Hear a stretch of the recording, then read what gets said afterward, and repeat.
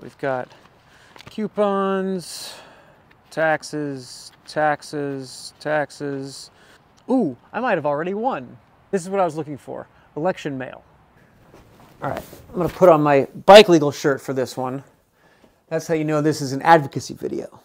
This video will explain an easy way to make LA streets safer for all of us. And I'm gonna deputize you to help solve a hit and run incident with a beloved member of our community. So if you live in LA, you might have gotten one of these in your mail recently. It says presidential primary election.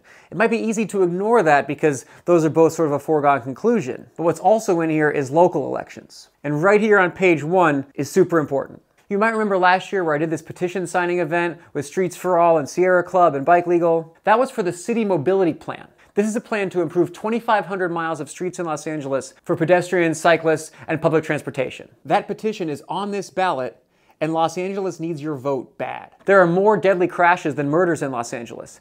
And I'm not saying go murder somebody to fix that stat. There's all kinds of talk about drugs and fentanyl. Car collisions are the #1 killer of kids in Los Angeles. That's 29 people on Sepulveda, 42 on Western, 46 on Vermont Avenue. Last year, more pedestrians died from car collisions on Vermont Avenue in Los Angeles than in the entire state of Vermont. This bill is focused on pedestrians, but it'll also include public transit and bike lanes.